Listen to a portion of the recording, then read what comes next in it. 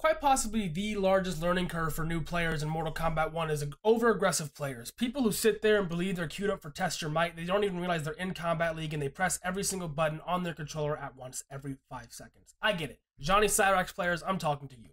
It's very frustrating to deal with, especially when you don't know what to do, but let me tell you something. If you know what you're doing against these over-aggressive players, these are the easiest people in the game to combo and to get easy wins on. Most players right now are way too aggressive, don't understand defense, and don't understand how to actually set up combos. So in today's video, I'm going to be teaching you how to do all those things. How to shut down over-aggressive players, how to block correctly, and how to become a defensive overlord.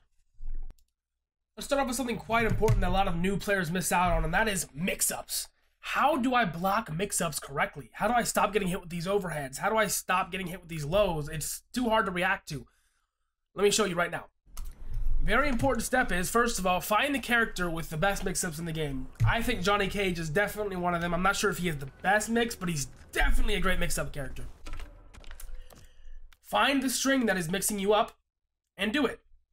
For Johnny, that string happens to be, or one of them happens to be, forward 1, 2, 3, forward 1, 2, 4. Okay, so let's just do both of those real quick. Ready?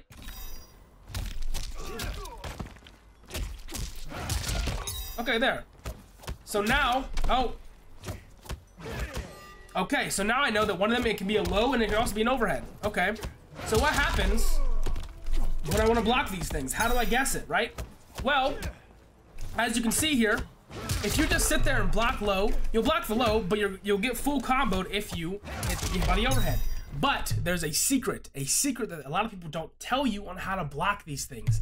It's that the low comes out first, okay? So if you start low, see that the low does not come out, and then decide to stand up, you can't get hit by either. Watch.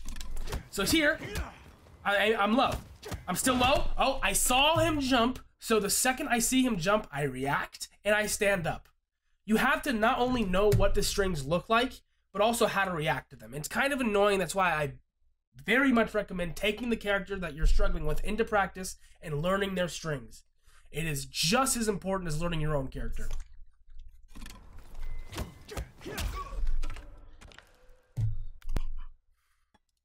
Okay, so you've blocked your opponent. How do I punish them? It feels like a lot of these attacks are unpunishable. That's because you're using the wrong strings, okay? Most characters can punish mix-ups with the right strings. For example, if Johnny Cage were to do his mix-up on me right now and do the overhead,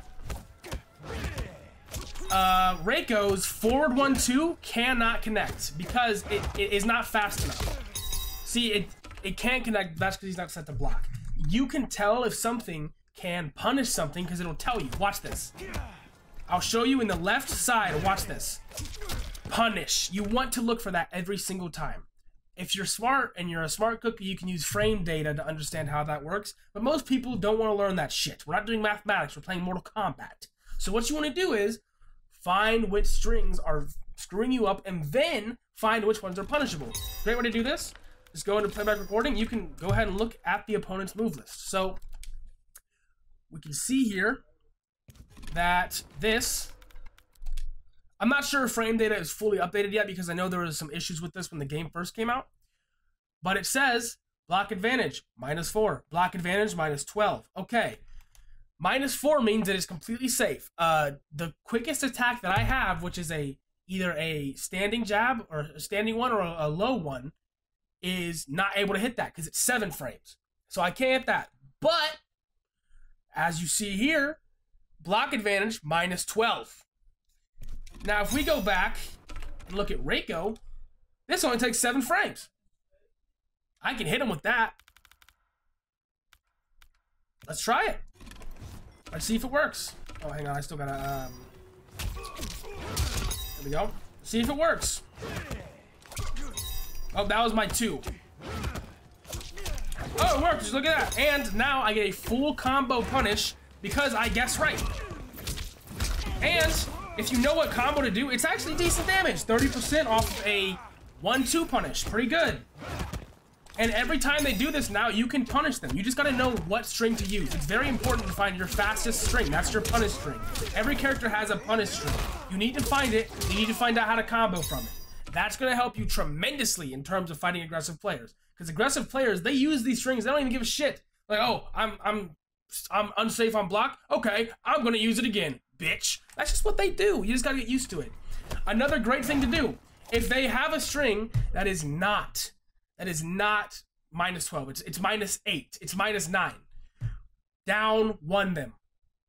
If you can't hit them with the standing one, down 1 them. Because what a down 1 does is, if you see right there, it says hit advantage right there in the bottom left. Hit advantage. That's 12 frames where I can now move. So let's just say this. Boom, boom, boom. If he were to down 1 here, he's getting punished. Like if he were to down 1 right here, because I'm using a mid, he's gonna get punished. And some characters down 1s can be, hitboxes are wonky in this game. Just know, if you want to get your turn back without hitting them with a full combo, down 1 is a great option. It gives you free reign to use a lot of different strings. You shouldn't be using your craziest, longest strings unless you know that you've conditioned them for that kind of stuff. But for now, I would just poke and then find a good solid mid. That is, for example, like with Reiko, I'll poke and then I'll just do this. Because if he tries to down 1 me, it's over. If he tries to down 1 me, it's over. I'm faster and I'm whooping him. Now it's also string dependent. You gotta know which strings can beat down 1s. I'm actually not sure if they're spamming down 1 if this beats it, because I mean, I've only tested it out online and you fuckers need to get better routers. But usually, so let's just say, how do I get him to down 1 me off of block? I could do one of these, and then just spam down 1. I hit him first, and I counter him. So yes, it does. It does indeed do that. So this is why it's so important to go into practice and find these things out yourself. He can't down 1 me there. Not one bit. Faster here, faster here. Oh, you gotta be, I wasn't fast enough there, but you gotta be quicker than that. Faster here, faster here. Look at that, perfect. There are a lot of characters in this game who are less suited for close range and want to be sitting in this mid-range aspect. They want to be stuck in this range, far away from the other enemy, using long-range attacks and poking them out.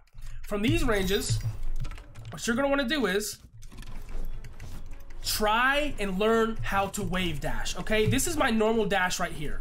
It's pretty slow, it's pretty clunky, it's all right. But if I block, you can see I can cancel the block animation. So let's just say someone's getting up, right? Let me set him to do a ball buster on wake up, or on get up. Hang on. Let's get him to do an enhanced ball buster on get up. Why is he blocking? Okay. Okay. So, while this is actually punishable, anyway, you can do stuff like that. If you know that someone's going to be using their armor and it's not that good of armor, you can back dash and then hit them with a string. So let's just say hit one of these, boom. He can't hit me there, I hit him for 30%. Same thing, I'm gonna do the same thing again. I'm back here, I hit him with my way longer range attack. And I just get him, full combo. Now, Reiko, this is his best poking tool. A lot of characters have different poking tools, like General Shao, a lot of his kit with axe, a lot of pokes. Rain, mostly pokes. Ashra, a lot of pokes. So you're going to be wanting to play around this mid-range, and you're going to be wanting to learn how to wave dash and do these back dashes quickly. So boom. It's also like wave dashing frontwards is really good for closing the distance. You're fighting a zoner, learn how to wave dash. It's important. It's hard to do. It's a difficult mechanic to get a handle on, but once you do, it's worth it. Because you can do big combos like that, because I'm not expecting, because you're all the way back here. Wave dash up there, boom, you get them. One thing I will recommend for whiff punishing, if you are a character with long range tools and you don't understand how to get there, use down 4s or down 3s. See which one of your down 3 or down 4 has the most hit advantage and like seems just the fastest, seems the best. For Reiko, it's just down 4s. Down 4 is disgusting.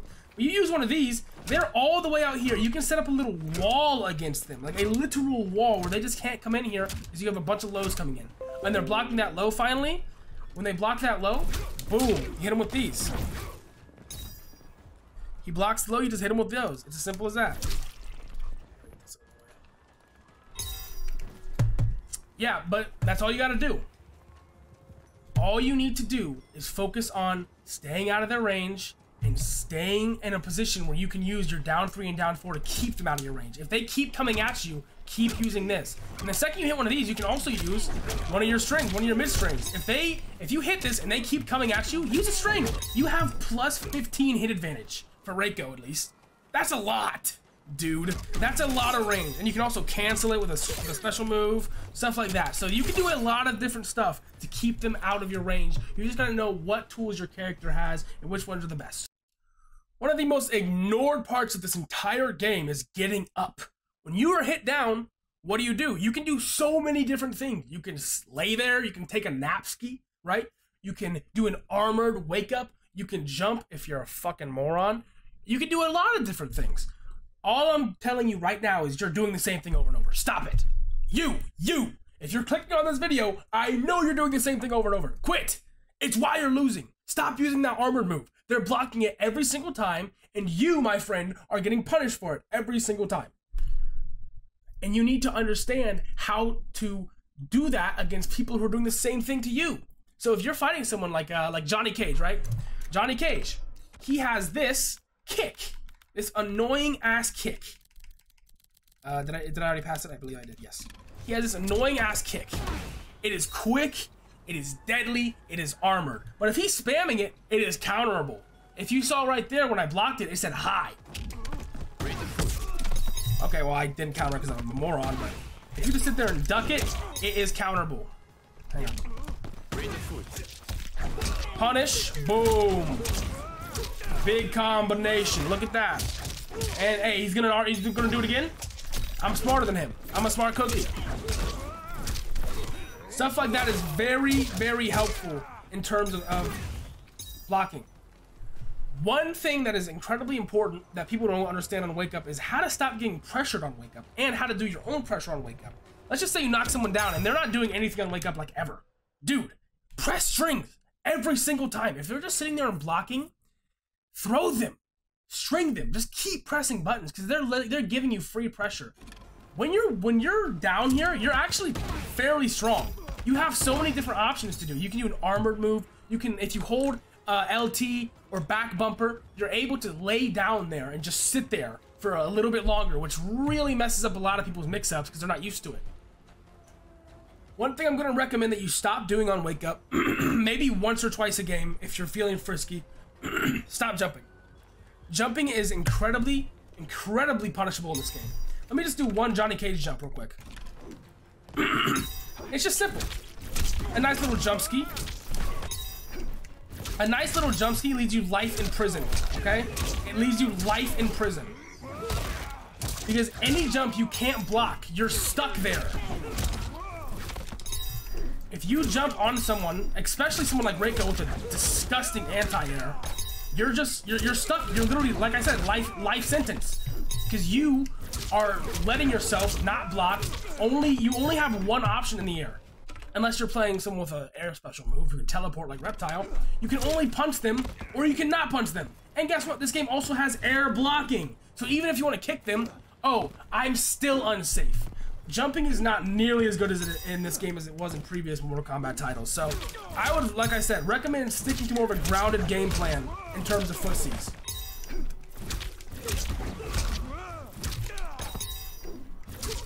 Every single time he gets caught by this. I mean, it is an AI doing the same thing over and over, but still, every single time they will get caught by those things. I'm telling you, it's as simple as that.